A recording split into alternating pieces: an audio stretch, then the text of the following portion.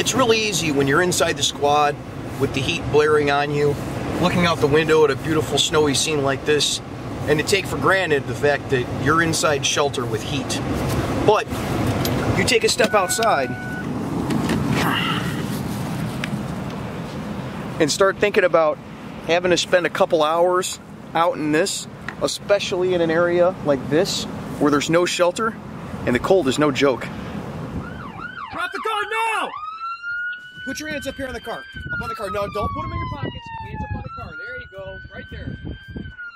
All right, when we're talking about cold weather gear for law enforcement, one of the first things people think about is coats or jackets and their liners and getting the very warmest coat humanly possible. But that's not the whole story. In reality, where we want to start with cold weather gear for law enforcement is a very brief discussion about how cold it is. So today we're going to look at my gear for when it's about -10, for when it is below 0 Fahrenheit outside. The coat and the jacket, of course, are the first line of defense with stuff after you're on the road, but of course it starts way, way before you're on the road when you want to talk about cold weather gear.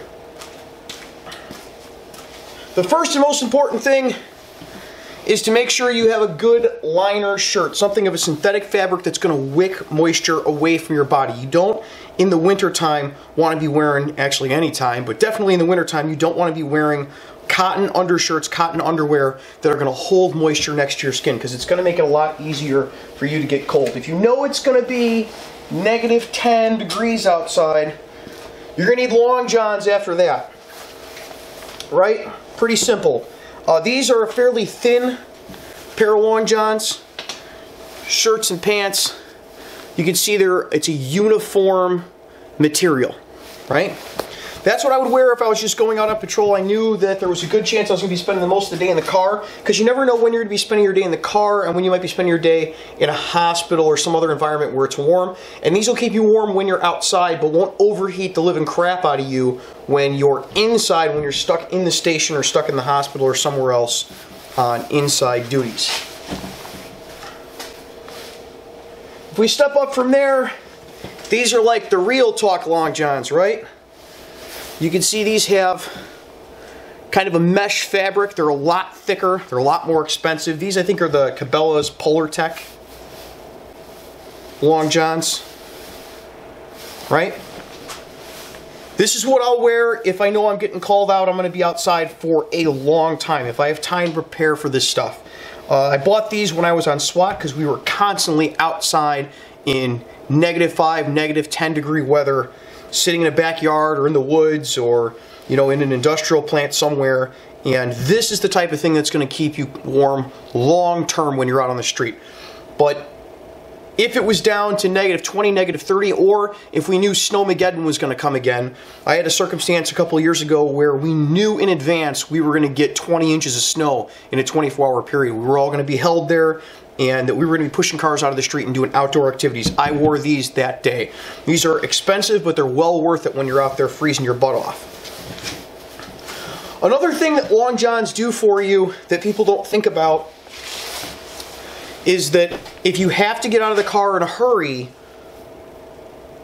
and you forget your coat behind, you've at least got some level of thermal protection against the cold. So when you're out running after somebody and you didn't have time to throw your coat back on because you were all toasty warm in the car with your coat off, driving around listening to tunes, you at least have something on that's going to keep you from going hypothermic if you should find yourself in the middle of the woods chasing some idiots.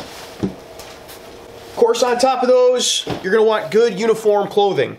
It's real easy to buy polyester pants, the cheapest polyester pants you can get, and then go on the road, and for most of the year, most of the season, that's going to be all right, and you save yourself a bunch of money. But in the wintertime, you're going to want something thick, made by a good company. I prefer Blauer or 511 right now.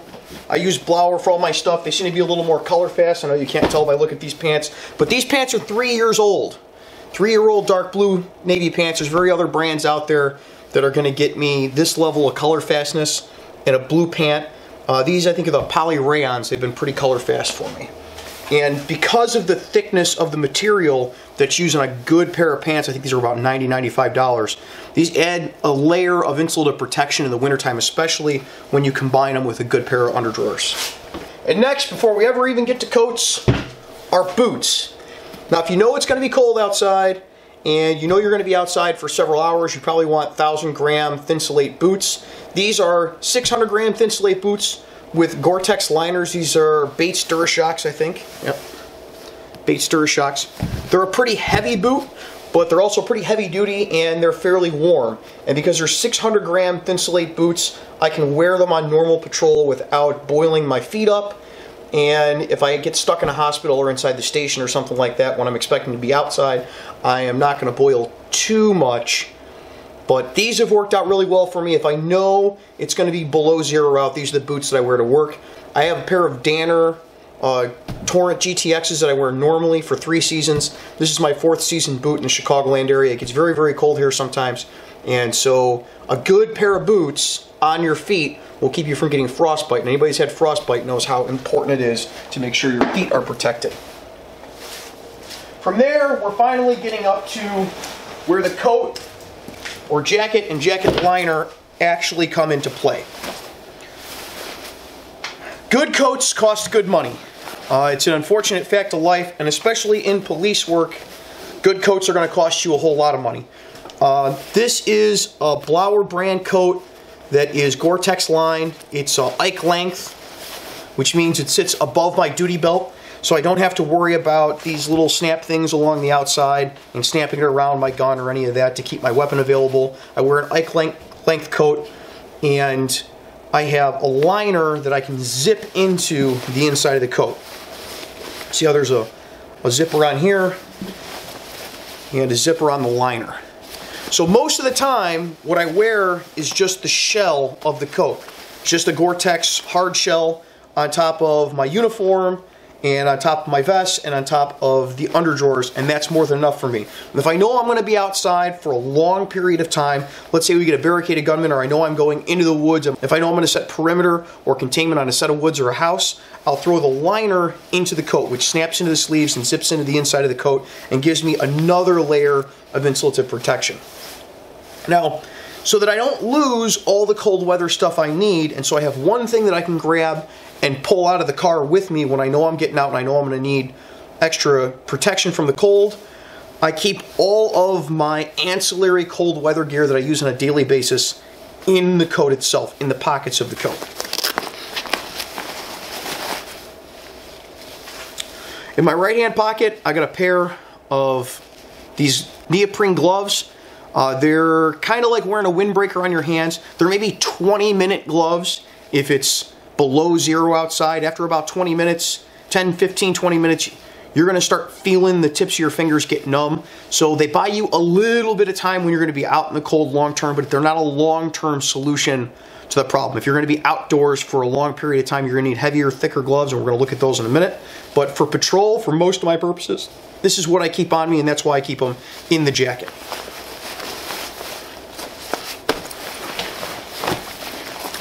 On the other external pocket, I keep a balaclava.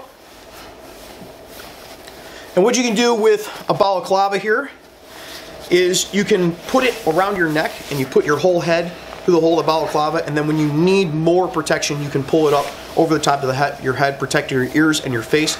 It's a real effective way to cover your face without having to carry another thing around, because I can put this on at the beginning of the day and just wear it if I know I'm going to be out in the cold a lot.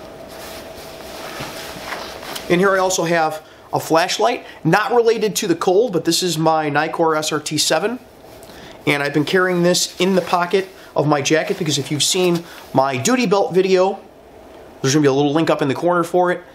You know that on my vest, I carry my flashlight, and it's over on my left-hand side on my chest. So if I'm wearing my coat, it's covering it up, and I'd like to have another flashlight where I can get to it and where I'm used to reaching for a light. So I keep this up front in my pocket.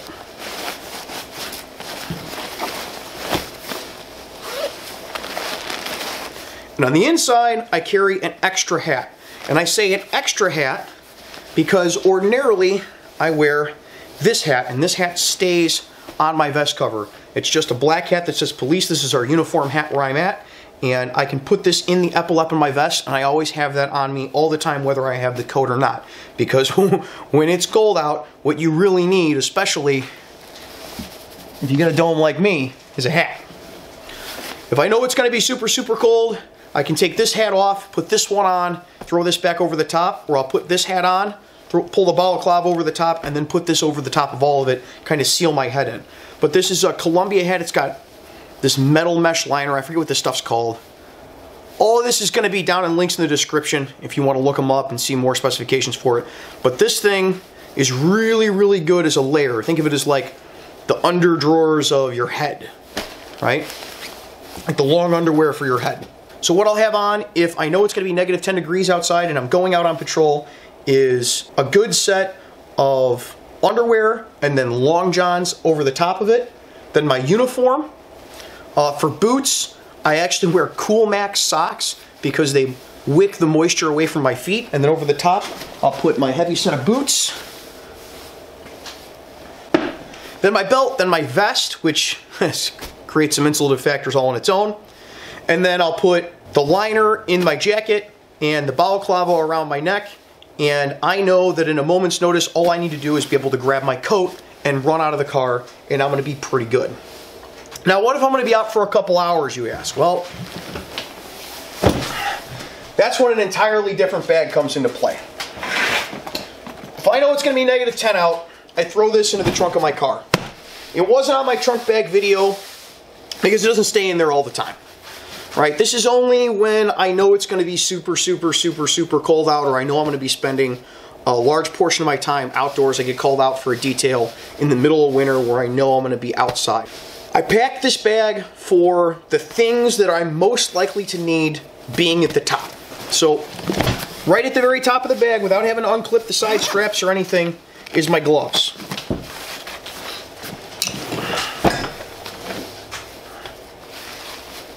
These are a pair of mittens, as you can see, that you can close up on your hands. So if you're going to be somewhere just directing traffic for 2.5 hours, you can have mittens on. If you're in a circumstance where you know the probability that you're going to get into a gunfight is extraordinarily low, or you're sitting on a perimeter and you can put one hand in the mitten and have the other one out so you can get to your trigger finger. One thing I worked out with the mittens, though, is that I can put my normal gloves on and I don't ever have to take these off, right? So I always have some protection from the cold weather.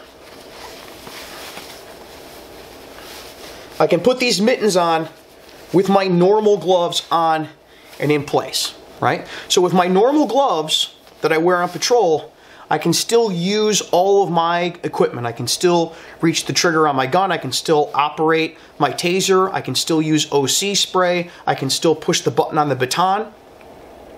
And so my ends of my fingers still have all that protection, but then if I need it, I can close the mitten up and get warm. And if I really need it, we've seen a bunch of other videos, I can pop a hot hands into the back of this. I also keep hot hands in my coat. And that keeps my hands warm enough where it's not going to be an issue. Now when it gets down to negative 10, you're going to be outside for a long period of time. I don't know about everybody's work, but where I'm at, sometimes uniforming starts going by the wayside when you've got a choice between people being uniform and people being frostbitten.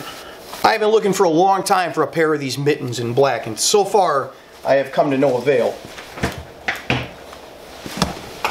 The inside of the rest of the bag is kind of long-term stuff. If we get a barricade situation where I know I'm going to be outside for a very long period of time, one thing that's important that I keep with me, I have my fleece.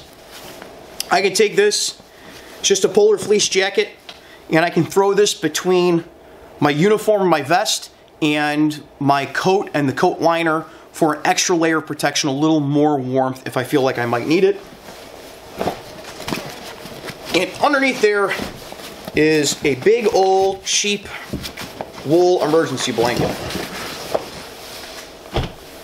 Something a lot of people don't think about if you're going to be outside very, very long periods of time is that heat will actually radiate out of your foot into the concrete underneath, even if you're wearing very, very nice boots. So if for nothing else, it's nice to be able to quadruple this blanket up and stand on it, or be able to open it up and sit on it if you're going to be sitting somewhere on concrete for a long period of time, so that the heat in your butt or the heat in your feet doesn't soak down into the concrete or metal that you're sitting or standing on. And also, as an emergency measure, if you're looking for someone in the woods, we once had a guy that ran through the woods and into a creek and fell into the creek. And now we're half a mile into the woods with him, with a guy that's soaked, and God only knows how quickly the ambulance is going to be able to get there. So we got him out of the creek, put him into a car, and it was nice to have this blanket there to be able to throw upon him, to keep him a little warmer while we were cranking up the heat in the car. But the great thing about these is that they're pretty cheap. I think I only paid $10 for this at the Army Surplus store, and it works fairly well. So after I wrapped it around the bad guy and warmed him up, and they were like, "Oh, do you want your blanket back?" "No, that's cool. Take it to the hospital. I'll buy a new one." In the top of the bag is a camouflage poncho and a white bed sheet for making shelter and camouflaging said shelter should that become necessary, and some paracord for the same purpose, and a bunch of granola bars, which I probably need to replace because they're a little out of date. So that is the cold weather gear that I keep with me when I'm out on patrol, or that I wear when I'm out on patrol. I'm not saying that this is obviously the perfect stuff for everybody in the environments everybody's in. I'm sure down in Texas or in Florida you wouldn't need all this stuff, and I'm sure in Canada you'd probably need a whole buttload more. But hopefully it gives people a place to start. I know a lot of new guys get on the job and they'll buy a coat and they'll buy a pair of duty gloves and they'll buy their normal boots, and they'll be on day shift or afternoon in the winter, and then they'll get transferred to an FTO that's on midnights. And as we all know, midnights, the temperature starts plummeting. You don't have that solar effect of the sun warming your skin a little bit, and you have the propensity to be stuck outside a whole lot longer if you get a bad motor vehicle collision in the middle of the night. It's harder to call people off for overtime. It's harder to pull people out of the station to come help out with stuff. So hopefully this gives people a place to start. If I had to suggest to you, as someone that's new, to buy one item to prepare yourself better for the winter, other than a jacket, I would say it is a hat. This hat, or a hat very much like it. A thin, insulative hat that you can put below whatever your uniform hat is, because heat is going to dissipate out the top of your head more than it is anywhere else. You're going to very quickly find that if you put a hat on and then your uniform hat over the top, it's going to keep you a lot warmer than just your uniform hat is, no matter how good that uniform hat is out there. From there, I would go to boots. Get yourself a good pair of winter boots and gloves, and then add on from there. And a lot of this stuff gets to the point where maybe you'd only use this blanket, you know, once or twice a year, but having it in the trunk of the car costs you nothing because the car's carrying it. So feel free to steal any of these ideas, and if you have other ideas of ways to stay warm, trust me, I am always open for those. Throw them down in the comments section below. Until next week, you guys stay safe, take care of each other, and stay warm. I'd like to thank all the Patreon supporters, and especially the shift supervisor level Patreon supporters that we have listed here. Your contributions are what allows free field training to continue on and become better. Thank you.